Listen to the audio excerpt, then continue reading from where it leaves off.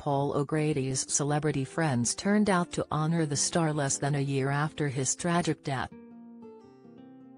The television presenter died at the age of 67 in March this year, with his husband describing his death as unexpected but peaceful. Announcing the news to fans, devastated widower Andre Portasio said, "It is with great sadness that I inform you that Paul has passed away unexpectedly but peacefully yesterday evening. We ask, at this difficult time, that whilst you celebrate his life you also respect our privacy as we came to terms with this loss. He will be greatly missed by his loved ones, friends, family, animals and all those who enjoyed his humor, wit and compassion.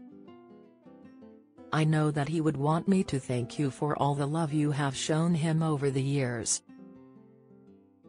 On Thursday night, some of Andre was joined by some of Paul's closest friends at a special evening to honor the late star with the likes of Amanda Holden, Carol Vorderman, Janet Street Porter and Alan Carr turning out to pay their respects to the much-loved TV icon.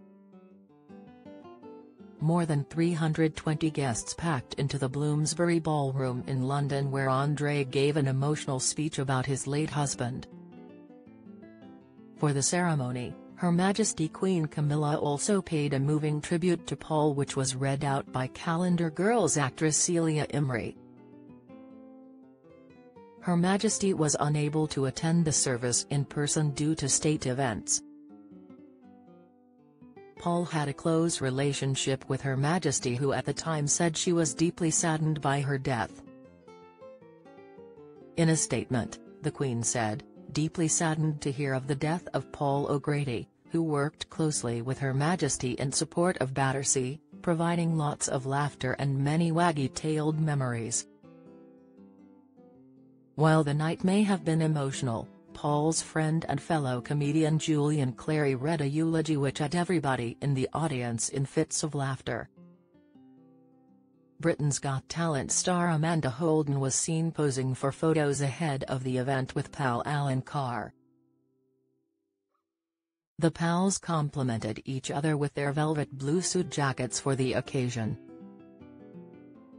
Meanwhile, former Countdown star Carol Vorderman reflected the somber mood as she wore a figure-hugging black dress as she remembered her close friend. Paul was laid to rest following a funeral in Kent in April before those who turned out to celebrate him flocked to Port Lim Safari Park for the wake.